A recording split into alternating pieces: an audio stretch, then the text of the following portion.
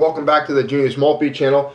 As you all are very much aware, the price of silver, how it's determined, as well as that of gold, can be controversial sometimes. And one of the things that comes up is production costs. You'll hear that mentioned a lot. So today I was reading some articles, and that was just a question I had. It just popped into my head out of nowhere once again. Hey, what's the production cost currently of silver? What are people saying about it?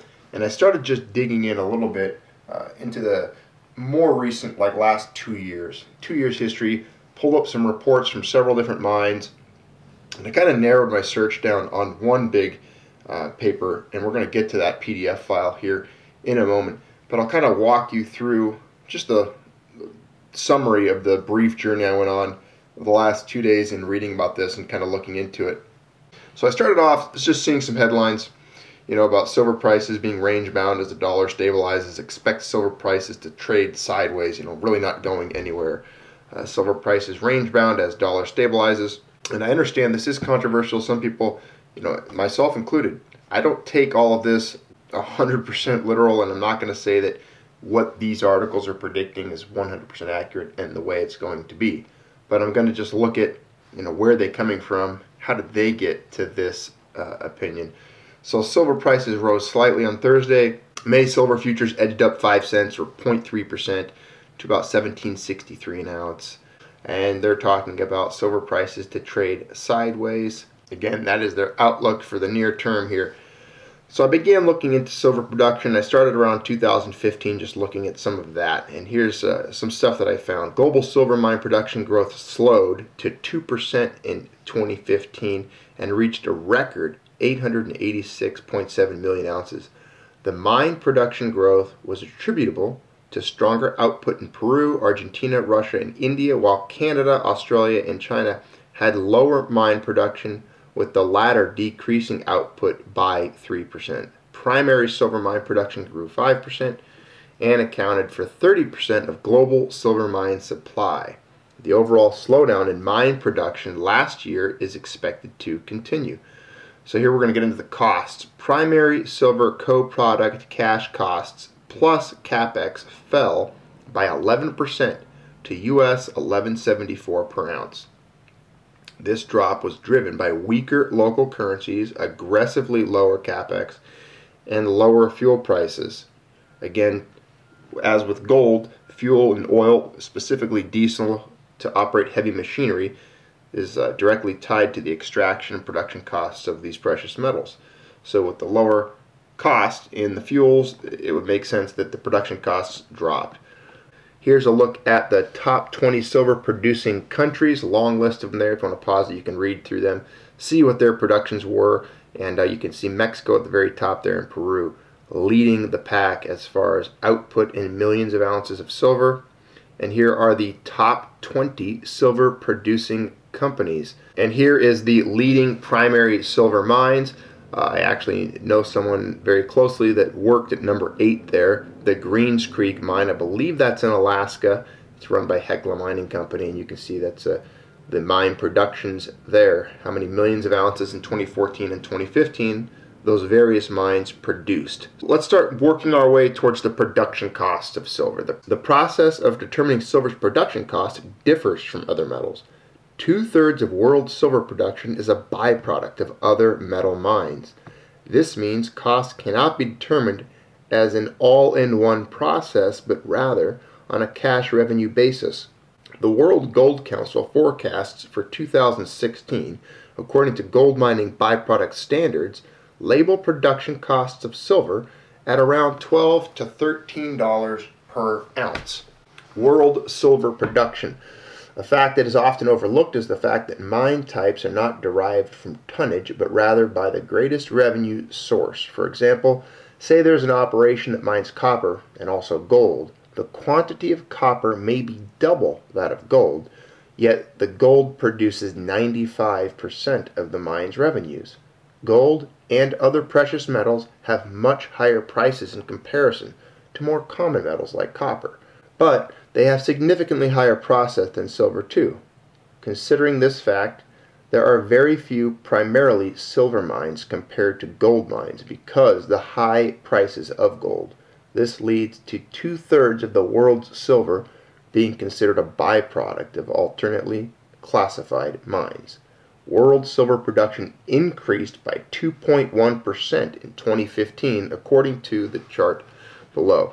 Cash costs are the acid test measure of what silver price the miners need to break even and cover their ongoing cash operating expenses. These include all direct production costs, mine level administration, smelting, refining, transport, regulatory, royalty, and tax expenses. Silver miners can survive as long as silver prices remain above their cash costs. And in Q1 2016, average cash costs fell 10.3% to just $5.99 per ounce. A big factor in this was the surging gold prices, which resulted in higher byproduct credits to offset silver mining expenses. It's pretty impressive to see cash costs drop so dramatically in a quarter where silver's average price edged just 0.9% higher to $14.90. As long as silver remains above $6 an ounce, which is impossibly low given its fundamentals today, any talk of silver miners not being able to survive is foolish. But cash costs are misleading, as it takes far more expenditures to run a silver mining company as a going concern. All that silver mined is constantly depleting deposits, so now new ones have to be found and developed to maintain production levels. And old, exhausted mines have to be reclaimed. So in June 2013, the World Gold Council released the far superior all-in sustaining cost metric to measure mining costs. All-in sustaining costs include everything necessary to maintain and replenish silver mining operations at current production levels. This includes all direct cash costs of mining silver, along with all corporate level administration that always should have been included in cash costs. But AISC go far beyond that to encompass the entire mining cycle, making them a far more realistic representation of true silver mining costs. They also include exploration for new silver to mine, the enormous mine development and construction expenses necessary to bring new mines online, remediation, and reclamation. As long as prevailing silver prices remain above all-in sustaining costs, silver miners can continue to produce at current levels indefinitely. And rather impressively, they plunged dramatically in Q1 2016 among the elite SIL silver miners. Their average AISC, again, all-in sustaining costs of just $10.28 per ounce, were 21.8% lower than Q4 in 2015, $13.14.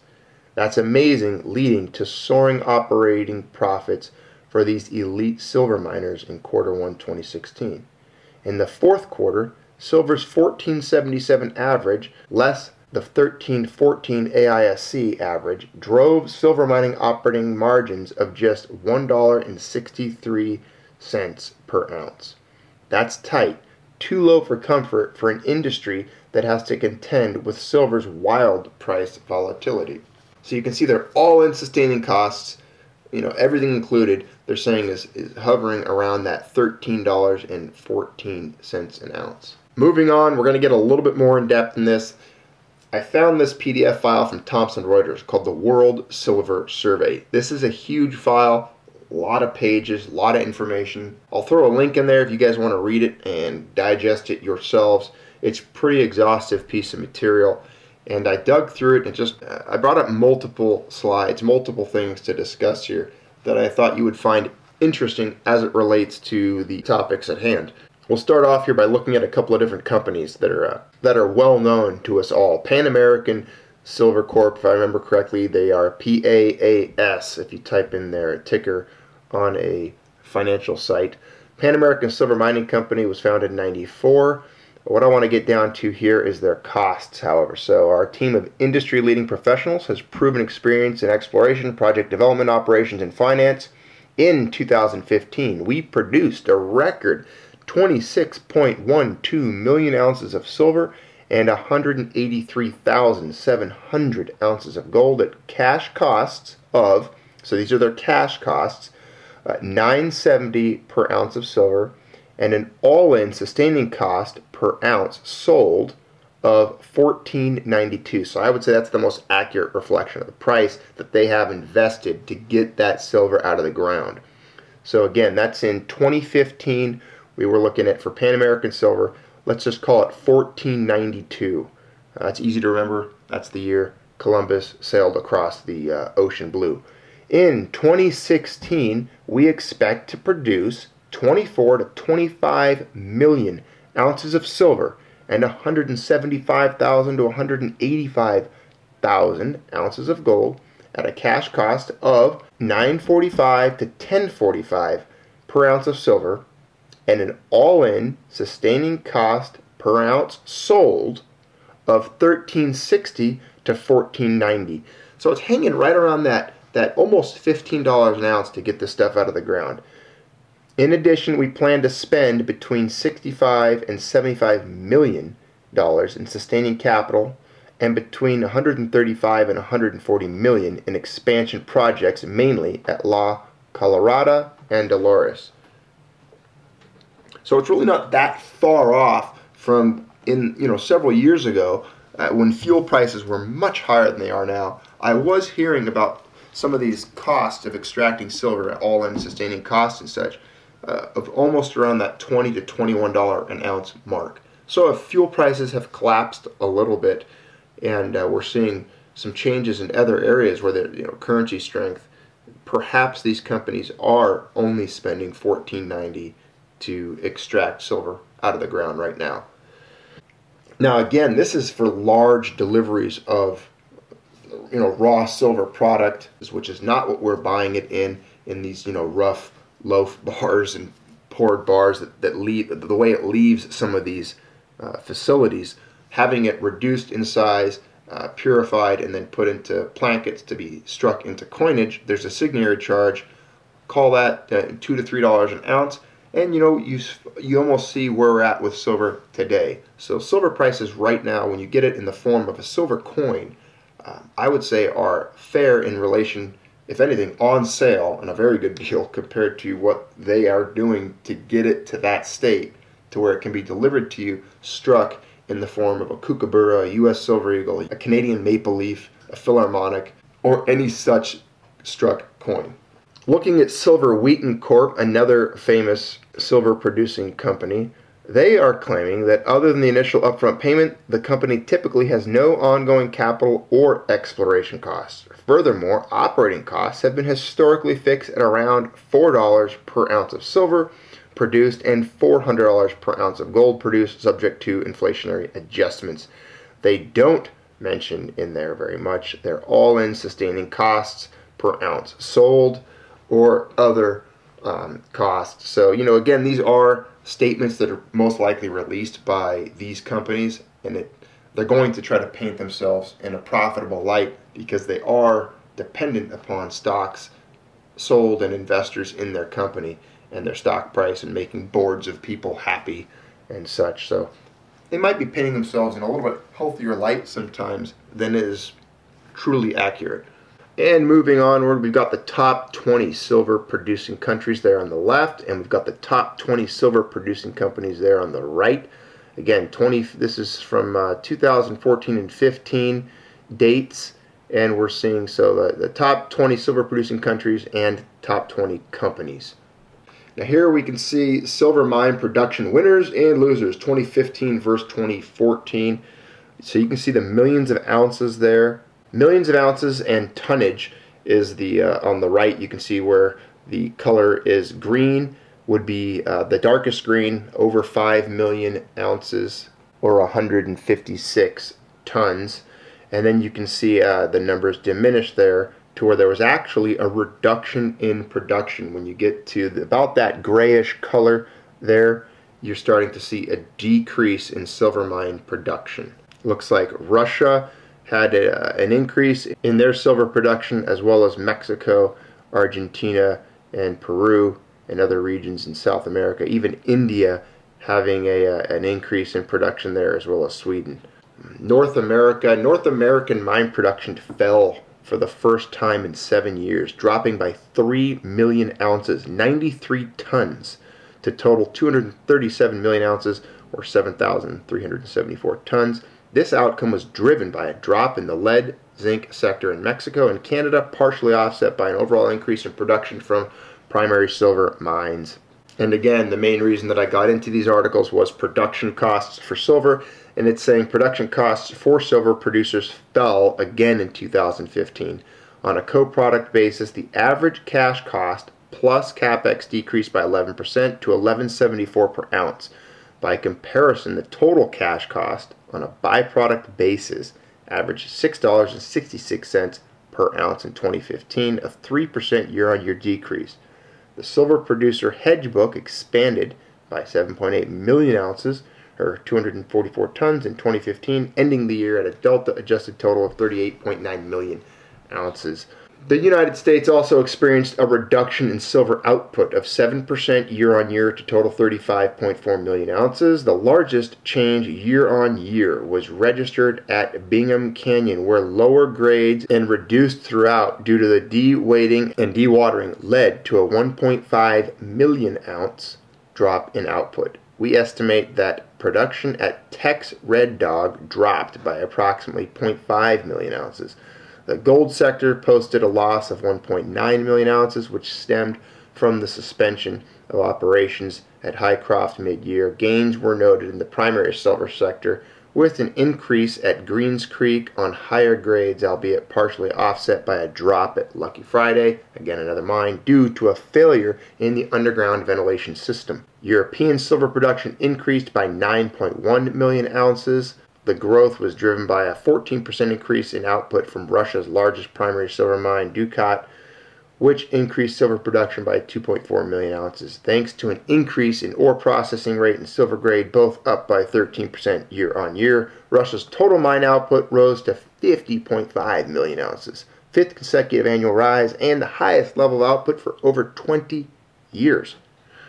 Swedish silver mine output increased by 3.1 million ounces, or 25%, to a total of 15.9 million ounces, the sixth largest annual increase at a country level. This gain can largely be attributed to an expansion at Garpenberg. African mine supply rose slightly to 6% year-on-year to 14.8 million ounces. Moroccan output recorded an 8% gain. Let's continue looking at production costs. On a co-product basis, cash costs with capex for 2015 averaged $11.74 an ounce, an 11% drop relative to 2014. Here's a chart that kind of breaks down and looks at silver mine production costs for 2012, 2013, 2014. So you can just see it there. The average silver price is down on the bottom there. You can see the TCC byproduct, co-product, and capex. And here's an interesting chart. It shows silver mining costs. You can see there, and you've got two bars up on top. The average silver price in 2015 of $15.68, and in the 2014 average silver price of $19 an ounce. There's a lot more material in this report covering everything from the scrap production of silver and the amount of scrap that's available, as well as I looked at some silver bullion trade, and this is, I want to show you guys as well, the silver bullion trade here that we're looking at. You've got silver bullion trade in 2015 continued to be dominated by flows to India, where total imports reached an all-time high of 256 million ounces. The U.S. bullion imports reached a record high last year, reflecting the strong increase in retail investment as well as recovery in flows from Latin America due to increased mine production. Switzerland continued to lose out in its importance as the global silver trading center last year, recording another year of trading deficits. Many exporters redirected their silver shipments to other countries instead. Silver bullion imports to China increased significantly in 2015, especially the second half of the year. While the country's industrial segment remained soft, the depreciation of the yuan in August provided arbitrage trading opportunities. There's some pretty cool maps of these trades coming up in just a second here, though. Let's look again at the Americas. The United States imported a record 223 million ounces of silver and ore in 2015, a 22% increase over the previous year. This double-digit rise follows a 4% contraction in 2014. The increase was driven by recovery in flows from Latin America and Canada. But let's move on here. Let's check this out here. Major trade flows in silver bullion to the United States. This is, again, 2 years ago, 2015. There you can see the amounts in millions of ounces, and you can see the trade flows and volumes moving. So you got Belgium, Poland, Germany, Guatemala, Peru, Bolivia, Argentina, Mexico, Canada, South Korea, and then it just shows you all the different millions of ounces that are moving towards the United States. Here's another one of major trade flows in silver bullion from Hong Kong. So this is silver leaving Hong Kong, being traded to other regions. You can see it going to Nepal, India, Thailand, Australia, China, South Korea, Japan, Taiwan, Canada. So there you can see silver moving from Hong Kong out. And then this one here, major trade flows in bullion from South Korea. Again, moving to China, to India, to Japan, Taiwan, Hong Kong, Thailand, and Malaysia. Again, these are in millions of ounces. Definitely an interesting look at silver prices just in the last 2 years, production prices, where silver is moving, silver production. Hope you guys enjoyed this unique and interesting look, joining me in exploring just this one PDF document and some of the stories that we covered here on silver production costs, where silver bullion is moving. It's kind of a neat little look into the whole world of silver. And it's one of those things, when I'm actually holding an ounce of silver, I feel like somehow I am part of this document, part of this entire industry, this global movement in commodity exchange, and it's neat to be a part of it. Whether you are holding 1 gram of silver or 10,000 ounces, you are tied to this somehow. And I know that some of you might not fully agree with the numbers you saw here today. I myself might have my own personal opinions on what these numbers mean and what's accurate and what's not. And it's difficult for us to actually nail down what the true, all-in costs of producing and selling an ounce of silver might be. And I don't think we'll ever accurately know, depending on where we are in the world. Labor costs are different in different parts of the world, fuel costs, taxes, again, mine remediation. We have the EPA here in the United States. It's most likely much different to have to remediate and heal a mountain after mining it in, like, the state of Colorado than it would be, let's say, in a mountain somewhere in China. There's just different environmental remediation costs, and of course different labor costs. We have stronger unions here in the United States. You have a different currency, different labor laws, and therefore different costs to put human effort at work in extracting and producing silver. So it's different all around the world. And somehow the free market has to digest all of these different facts, all of the different variables that plug into that coin. So take out a silver coin. I'm doing it right now. I'm looking at one of the Maltby rounds, the one that lives in my wallet, and I have to realize that silver came from some place. And all of the variables that we just discussed, just a fraction of them. There's so much more in this article. It's unbelievable. It's very long and lengthy piece of material. But all of the different facets of information that are contained in that document, all of it has to be jumbled up, balanced out, thought about, calculated. And then when you're looking at that coin, look at it, the one in your hand, that's how the price and the valuation of that metal, that weight of metal in your hand, is determined by all of that information that's out there. And just think of the human effort, the labor, just what we covered here, mine exploration, having to just, I've seen mines go in different parts of the mountain states that I've explored.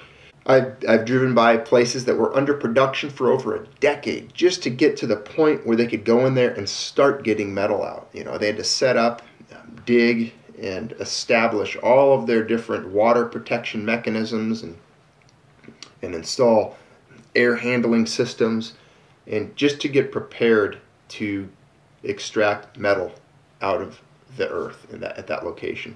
So it's pretty interesting.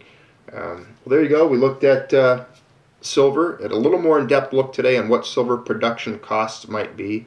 And looks like $14.92 is a pretty good number right now, 15 bucks an ounce we'll call it.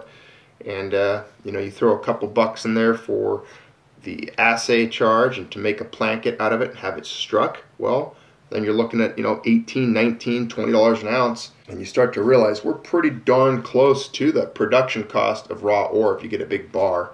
I don't know how many of you actually go out and buy, small or large COMEX contracts for 1,000 or 5,000 ounces and have large, big poured bars like that in your house. But if you did, you might be able to get it for closer to that spot price or that production price. All right, have a good day. Thanks for stopping by, visiting the Junius Maltby channel. Hope you enjoyed this installment, this video, this discussion. Go ahead and smash the thumbs up button.